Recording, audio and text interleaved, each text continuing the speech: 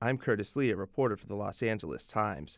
What was an odd suicide involving a Missouri auditor last month took a new twist Sunday when his media advisor also committed suicide, according to law enforcement officials in Jefferson City, Missouri. Spence Jackson was found dead in his apartment Sunday of an apparent self-inflicted gunshot wound.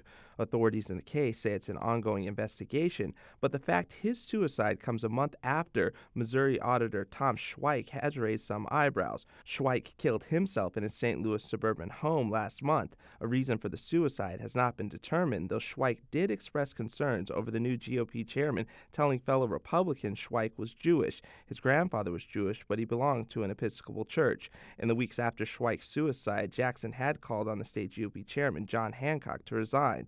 Jackson's suicide remains under investigation, and authorities plan to conduct an autopsy on Monday. Follow us on LAtimes.com for more updates.